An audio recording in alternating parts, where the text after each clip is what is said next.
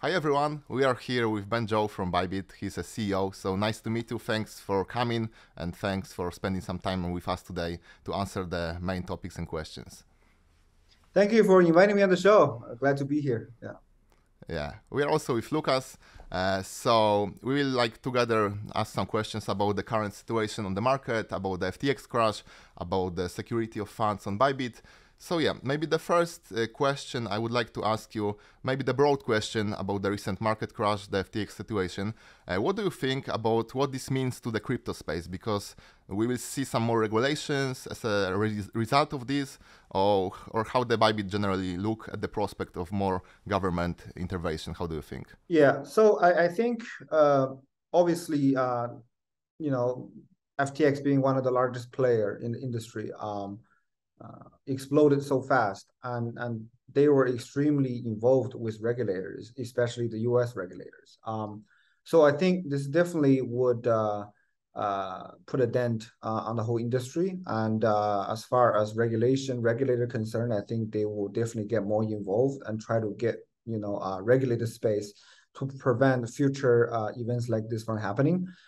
From an overall industry's perspective, I think people will lose in the short run will lose confidence in especially centralized players such as exchanges, lending and borrowing services. But in the middle to long run, I think I'm still very bullish. I think Bitcoin and blockchain as an immutable protocol will still be here, and we will move on from this bad incident. Yeah. Okay, thank you. And the next question is going to be like a little bit obvious in my opinion, but still I think that we need to ask it. For now, seeing as the entire crypto community is now worried about situations such as one with the FTX repeating, what are your plans to for addressing those fears? Are we going to see such a things like proof of reserves, for example?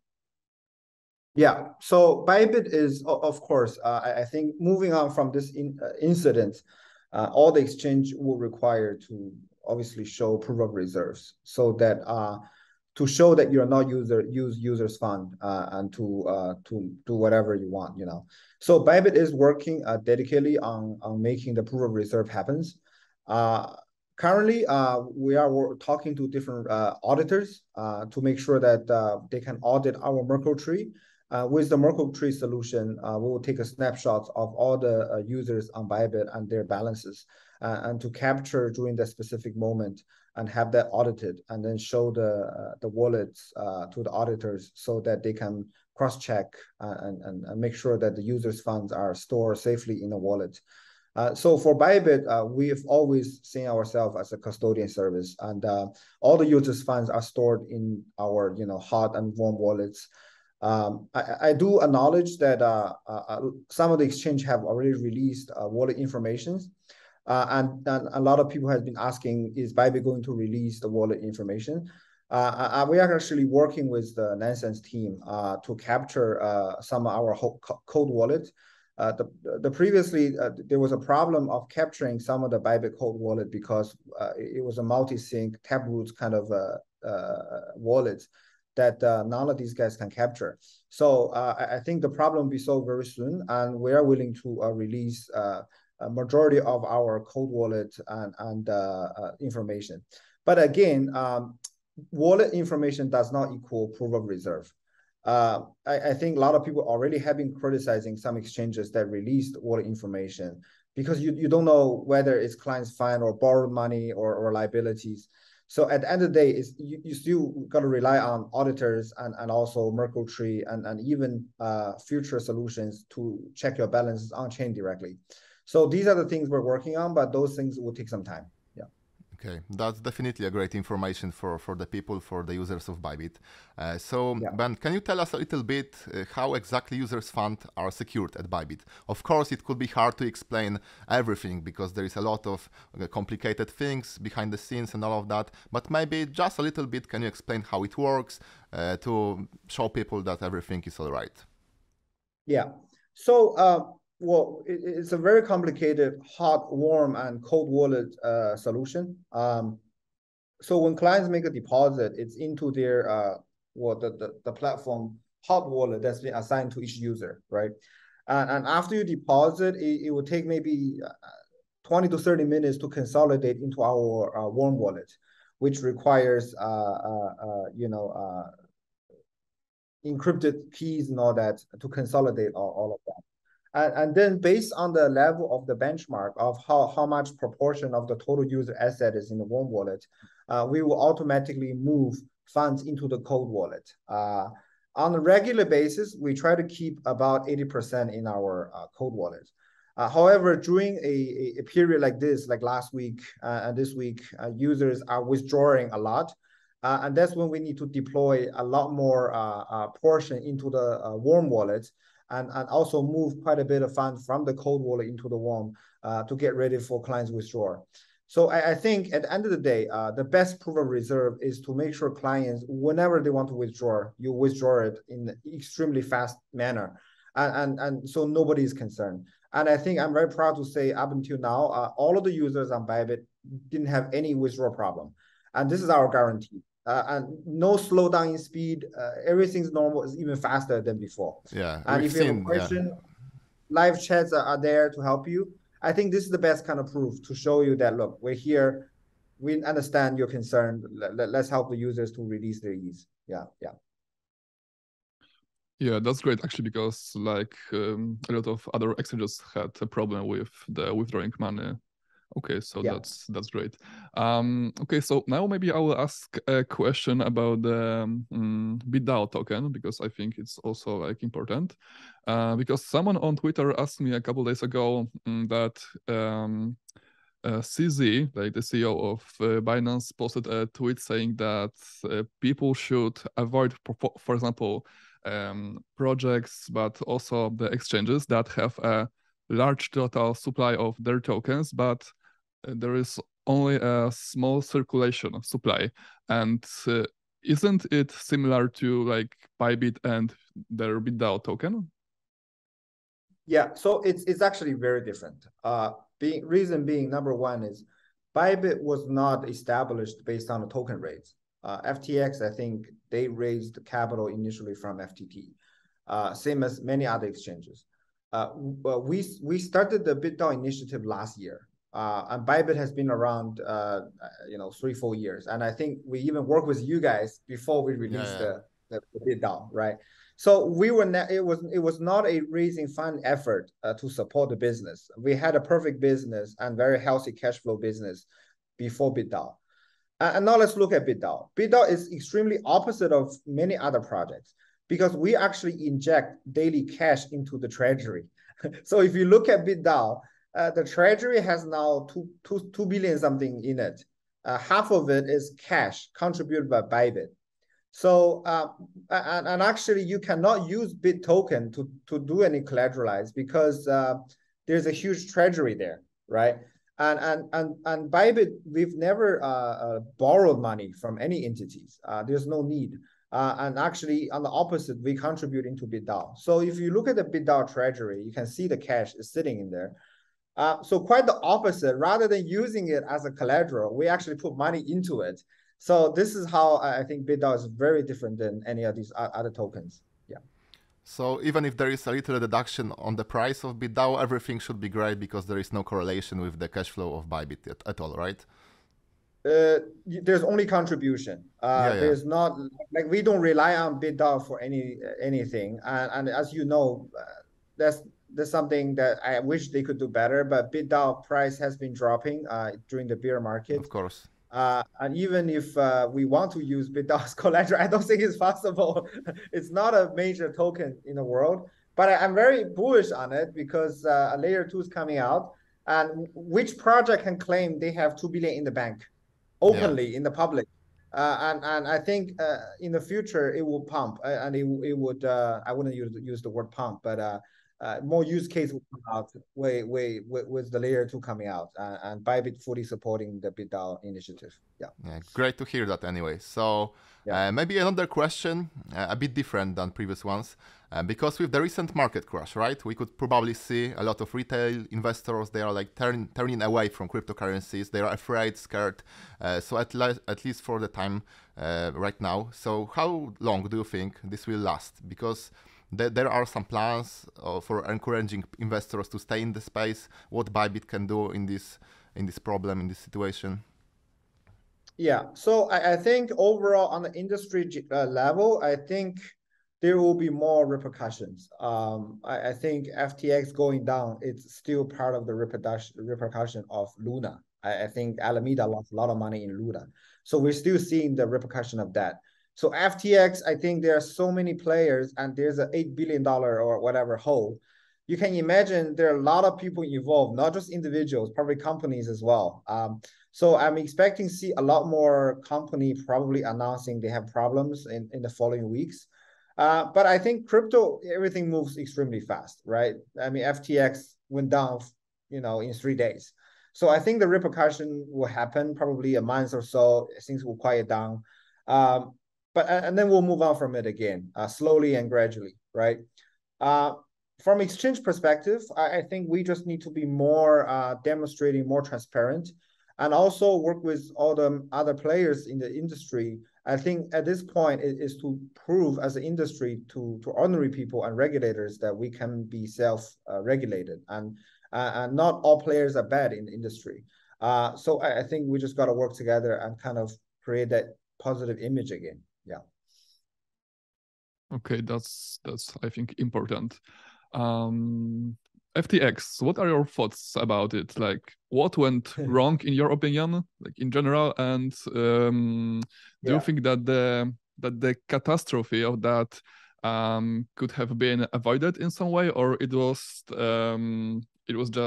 had to happen at some way because they do things which they did? Yeah. Well, so first, I think it cannot be avoided, right? I don't think it was anyone's trying to poke their things, and then at some point they're gonna get exposed, because if they had 12 billion user fund and they used 8 billion, I mean, that's insane. So sooner or later they will be exposed. Just a chain of event happened and they got exposed very quickly. For us as exchange, we have our numbers. We run the same business, and during the bear market, we were always talking internally, like, where does FTX get all this money? Investing in these things, crazy, all these projects. Seems like they just had endless amounts of money to invest. The only rationale we could explain and to comfort ourselves was that they had Alameda, and Alameda must be so good at trading and was making a killing. So this is something that we don't have in ByBit. So and that's kind of the rationale we had. But when the news came out, I think it caught everyone by surprise. And you start to see that they did trade badly probably during the Luna crash, and then had a huge hole, and then they used FTT as collateral to borrow real money from FTX, which is users fund, to fill the hole. So I think that kind of was a very bad decision and caused this whole problem. Yeah, that was the main problem in the industry and in the business. So the question right now I'm going to ask you is a bit correlated with previous one, because of course, and for sure, among my fan base, there is a lot of people who still haven't decided to use ByBit exchange, to use your exchange. So maybe if you can inform us a little bit, what's the added value, let's say, of ByBit in comparison with other competitors, with other exchanges? What's the main reason why you are running the exchange? So ByBit had a few things that really stood out. Number one is reliability. And uptime.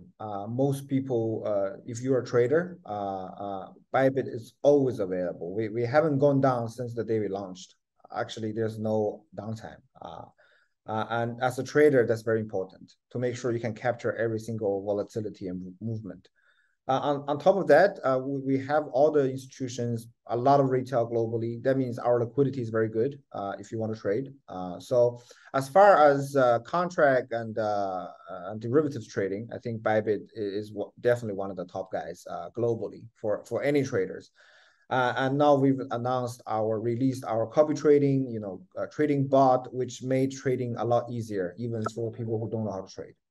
But on top of that, over the last 2 years, we've developed a lot more product other than derivatives. We are now, I would say, a one kind of super app, a one-stop shop for any crypto lovers.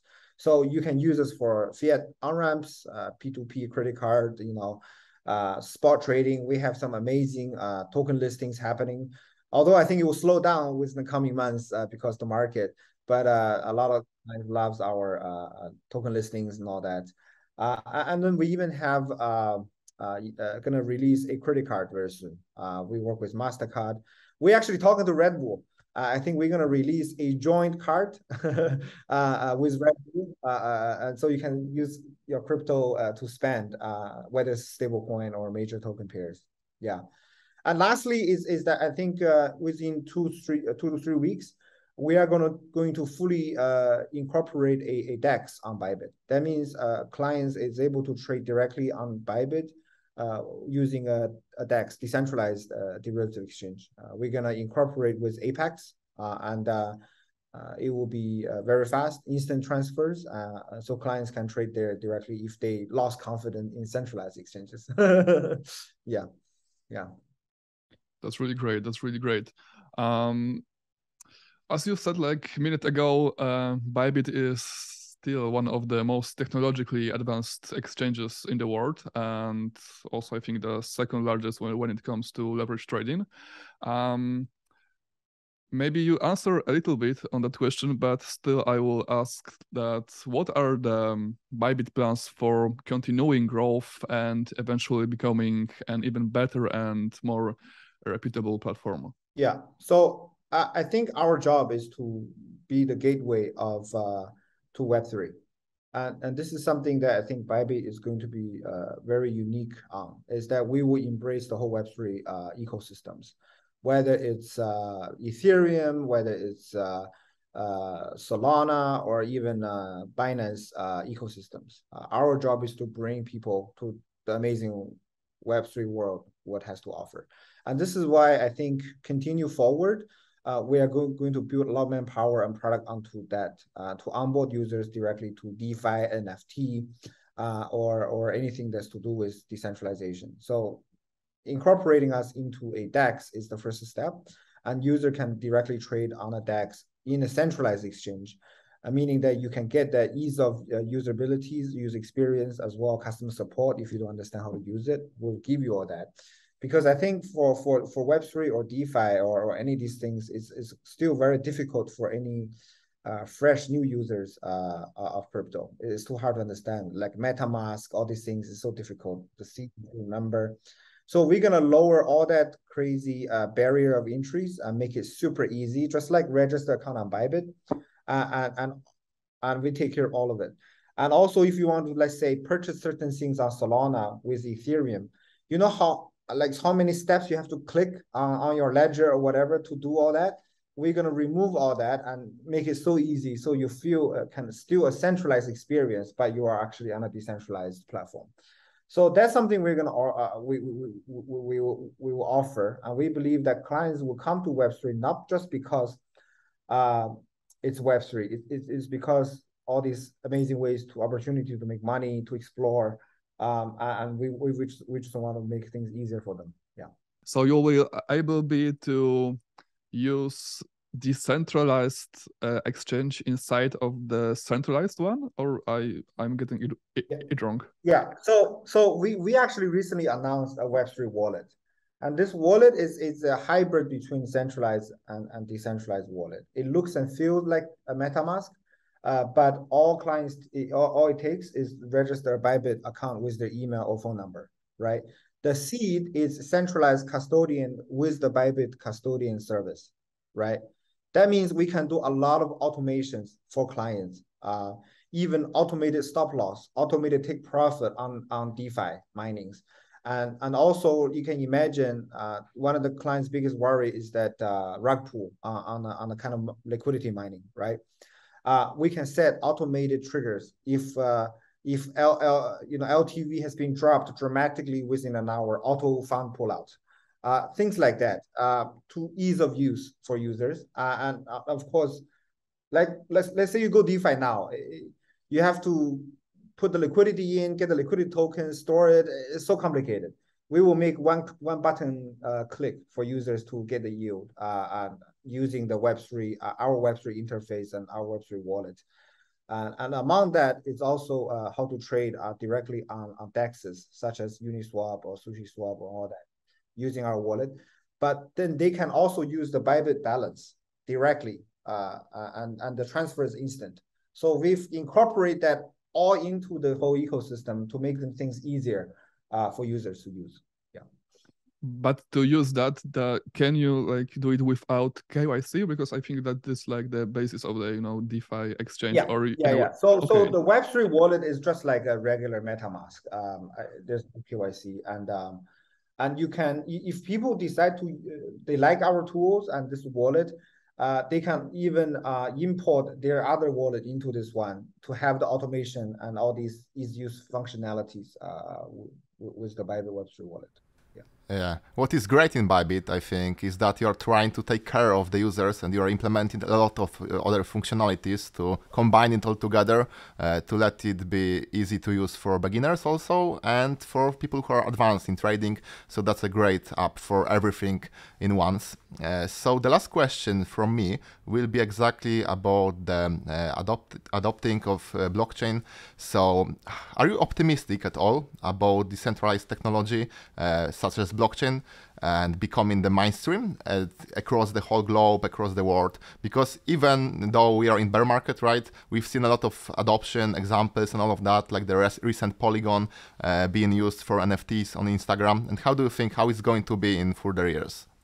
Yeah, I think in the future there's going to be a multi-chain kind of industry. There's not one chain that's the biggest. I think they're going to be a multi, and then it's all kind of intermingled through EVM or bridges and all that, right? And the job for a centralized exchange like ours is no longer custodian or whatever. It's just gateway. Your job is a simple gateway because we are good at making things easier for users and connecting all the chains together. So for you, you can kind of intercross between these different universe or chains freely, right? So I think that's why we are focusing on that. And I think with this vision, we have to embrace every single ecosystem. And this is, again, ByBit, we don't want to create our ecosystem because I believe Web3 is going to be so much more than one. So we're going to embrace whoever, and whether it's, like I said, even Binance chain, we don't, whatever, whatever clients wants to go, we'll let them go. Yeah, to make it easier. Perfect. Okay, so now when Mark asked the last question, I think I will also ask the last question, and it will be like the broad one. And do you have any predictions about the economy going forward? Like when do you think we'll see in an improvement in metrics such as inflation? And do you think when do you think the next bull market will start? Like, do you think it will happen around the time of the next Bitcoin halving as it was always, or now it can be different? Yeah, I think not necessarily the halving because it's quite far away. I think we are kind of hitting the bottom with FTX kind of blow up. I don't think we could get anything worse than that. I think all of what's about to happen is repercussion of FTX, which kind of the market will neutralize, and maybe the price will dip lower gradually to a point that it's getting a lot quieter than now, and then that's when we start to rebound. I think with any rebounds, there was always a new technology or new thing that came out. I think with the last bull run it was kind of the DeFi mining, different liquidity pools and all these things, right? And Uniswap, Sushi, and all that came out. So maybe with this new one, something will come out, and then that's how it will bring people in again. And we just want to make sure that when that happens, we provide that product and that gateway for people, so people don't have to scratch their heads and figure out how to use MetaMask and things like that. Yeah. Yeah. So Ben, there is something you would like to ask on the end of our conversation. Maybe I forgot to ask something. Maybe you would like to spread the word. I don't know. I think probably was something I want to ask. Feedbacks on ByBit, feedbacks on the users interface. You know, I understand a lot of the communities are ByBit users. I want to assure that we will be here for a long time. You know, we've always acted very prudent, but you know, we've always welcome feedbacks. So if you do have some good feedbacks, leave in the comment below, and we will have our customer support agent to check. Yeah, and get back to you guys. Yeah.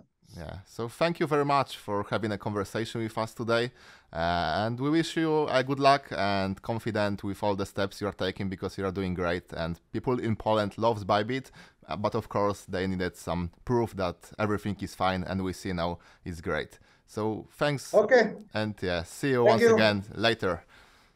Yeah, thank you. Yeah, thank you, Ben.